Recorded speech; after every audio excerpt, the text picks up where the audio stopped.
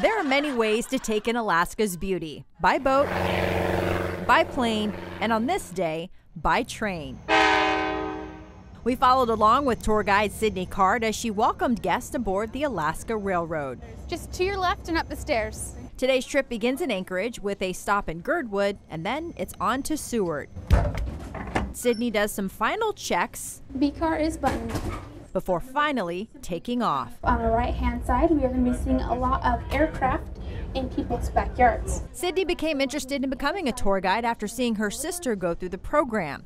Once selected, students are trained during the spring semester of their junior and senior year to be tour guides for the summer.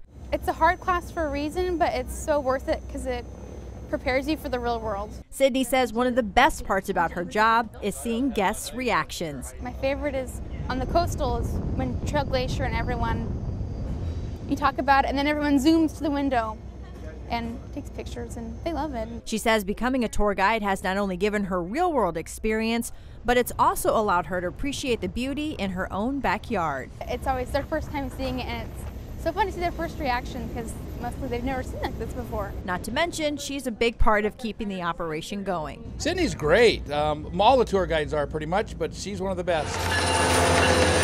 Her summers may be spent working, but with a view like this, it's hard to call this work.